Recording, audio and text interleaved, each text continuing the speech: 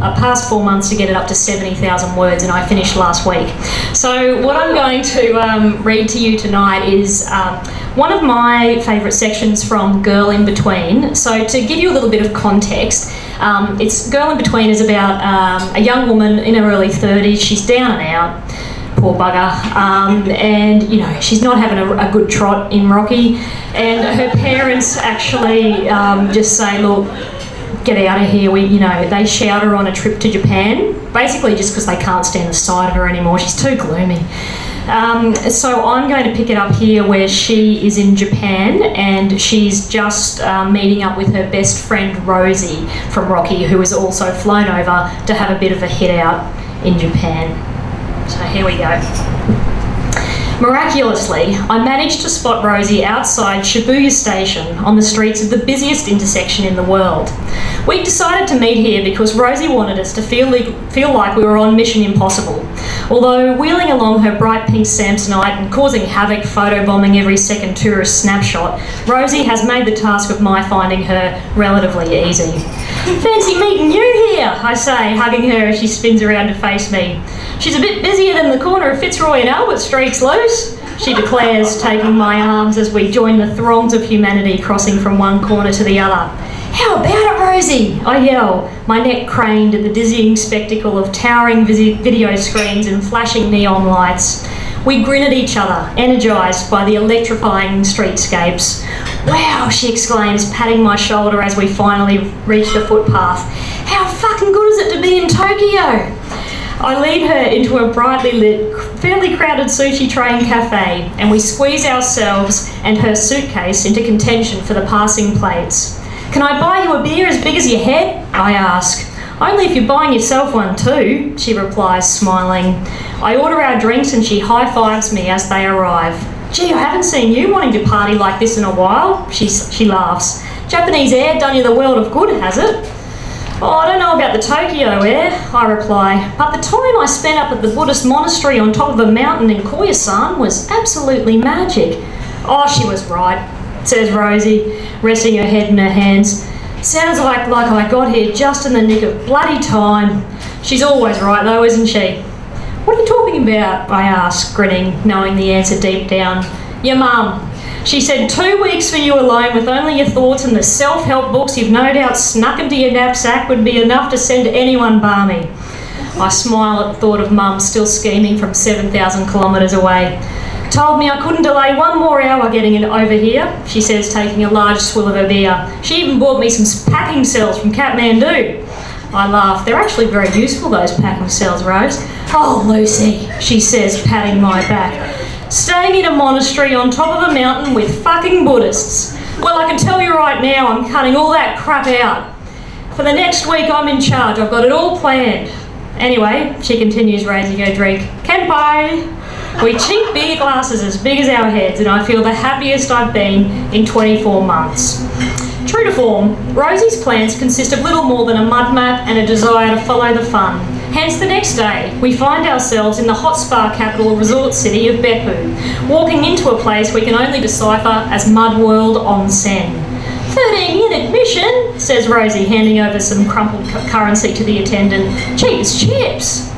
We stroll under the entry flags into a large, labyrinth-like building of corridors and follow the signs to the ladies' section, which consists of a bathroom lined with naked women sitting on stools, scrubbing themselves and shampooing their hair, using shower heads connected to wash basins. The onsen bathing rituals are a significant part of Japanese culture, and I'm determined to approach the experience with maturity.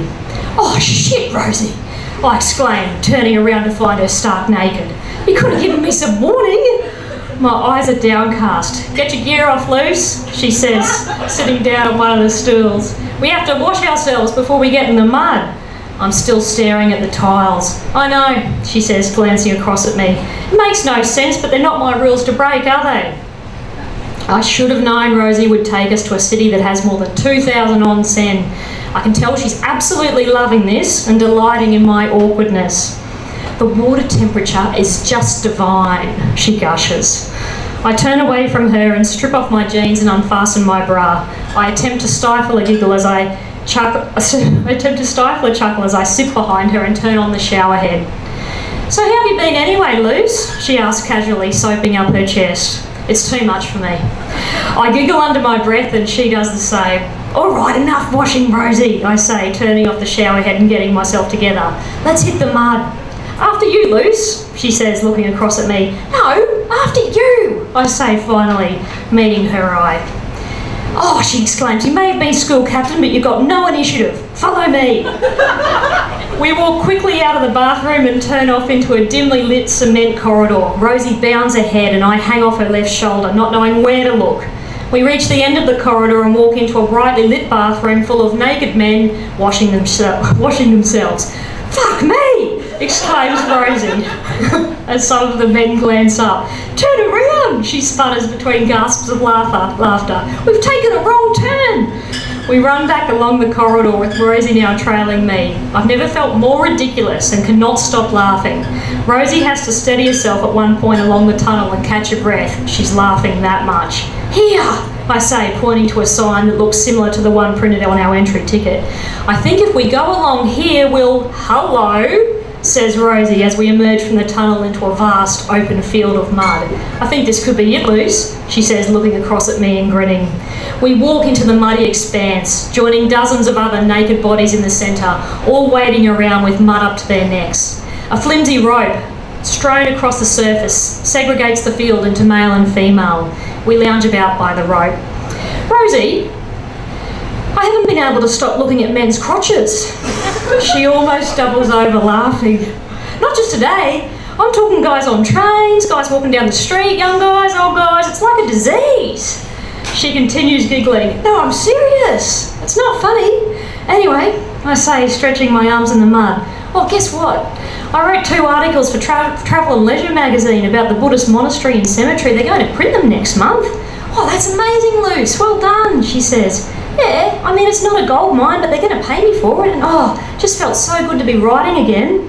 "How about your book?" she asks. "What's the hot sorceress up to?" "You mean the saucy baroness?" I laugh. "Yeah, she's back on track, murdering and manipulating people." Rosie rubs mud into her cheeks like it's an exfoliator. I take a deep breath. "So, there's something I've been meaning to tell you." She looks across at me. "You're moving back to Melbourne." "No." "You've got a job." "No." "You're getting back with Jeremy." No, I shake my head. "Oscar." "Oh, hello," she grins, ceasing her exfoliation. "No, Rosie, I don't know if it's an oh hello or not." "Well, continue, please." "Okay, well, you know that day I was crying at Bits and Pizzas and he was there with his girlfriend? Well, he came around to our house after that, was chatting with Max and whatnot, and then I chucked a tantrum at Dad and was sulking in the front yard and he told me that he was sort of into me." Hang on, let's get this straight. He told you that he was sort of into you after you chucked a tantrum at your dad and was sulking in your front yard. Rosie shakes her head in wonder. "This is brilliant, and it makes you sound 14. "I know," I conclude, "but those were his exact words, Rosie, that he was sort of into me. And then he was all confused and walked off, and meanwhile his girlfriend's out with Helen at Bunnings." "Shit, well that's crap for her. I bet he hasn't told her." "No, probably not, so I'm not going to read anything into it. He seems like such a nice guy. It surprises me he would do that. But on the other hand, maybe he really likes you and genuinely is confused. Maybe, but after Jeremy, I don't want to play games anymore, if you know what I mean. I've already wasted too much time. I just want to meet someone who loves me, knows they love me, and that's that." "You've got to love them too, though." "Oh, of course." Says Rosie.